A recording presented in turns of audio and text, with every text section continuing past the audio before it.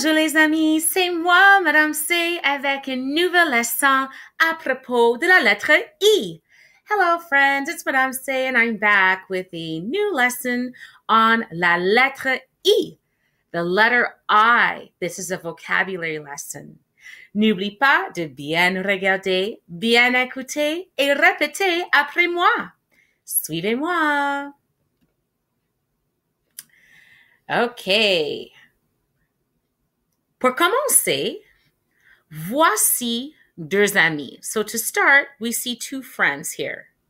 On voit un garçon et on voit une fille. So we see a boy and a girl. And you can see that they're wearing very symbolic items. We call this le trèfle.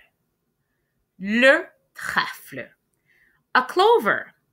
And typically, clovers are symbolic of Ireland and of la Saint Patrick, St. Patrick's Day.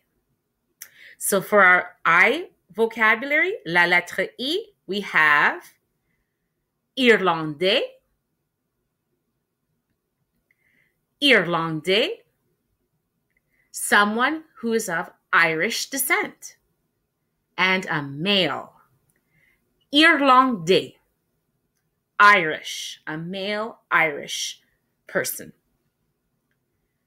Pour la fille, vous dites Irlandaise. Irlandaise. A female who is of Irish descent.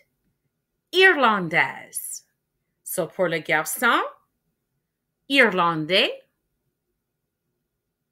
Irlandais. Et pour la fille, Irlandaise. Irlandaise. Irish. Pour cette image, vous voyez une fille. Vous voyez ses pensées. So she's thinking. Penser means to think. Et on voit une ampoule. Ampoule means a light bulb. And typically, a light bulb is symbolic of an idea. Alors, cette image représente une idée. Une idée. An idea. Suite. Une île. Une île. An island. Un igloo. Un igloo. An igloo. Un iguane. Un iguane. An iguana.